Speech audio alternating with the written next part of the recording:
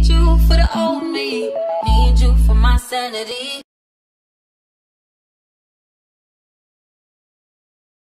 Hey guys, Callie Storm Doll here, and these are two figures that I won out of an online contest.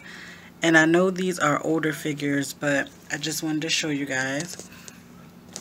So this is the Designer Series Aunt Lucia Harley Quinn, and this is like the pilot Harley Quinn. She has like the flight jacket. That's the side. This is the back. This is the top of her box. And then this is the other side of her box, which has some really fun artwork. And then over here we have the McFarlane DC Multiverse Nightwing, which has a collectible line. So this is his side, just says Nightwing, better than Batman. Oh, this is so funny. It says Nightwing, and then it has this artwork of Nightwing on the back, which looks pretty cool. And it's so interesting to have these because it's like, you guys remember that animation that came out, I think in 2017, called Harley Quinn and Batman, and Harley and Nightwing had a very hilarious scene together. So I'm going to open them up and I'll show you guys what they come with, okay? Alright guys, Harleen Quinzel meets Dick Grayson. So we're going to start with Nightwing, and Nightwing comes with the miniature Build the Batmobile piece.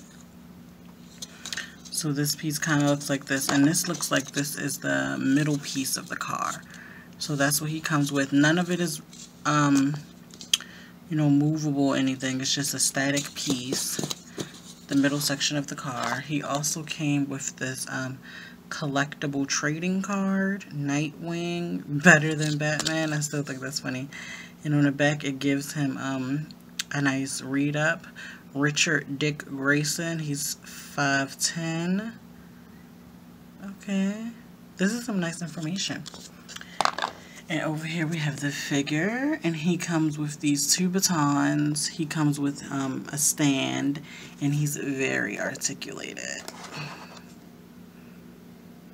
And you guys can see. Double jointed knees, hinge on the foot, toe articulation, hands articulation, wrist, you know, double jointed elbows, head articulation. I will go over the articulation. It's just only have one hand right now. And then we go over to Harley Quinn, and she comes with interchangeable hands. She comes with a gun, a mallet, which is really, really cool. She comes with a lot of accessories. But it's so funny because, like, she has, like, this Batman keyring, if you guys can see that right there. I don't know if it's going to focus on it, but it's like a Batman keyring. She comes with this belt that has Batman on it. She's, like, obsessed. So it's like he's saying he's better than Batman, and she's like, I love Batman. Or maybe she loves Nightwing. Who knows? But she has Batman on her keyring.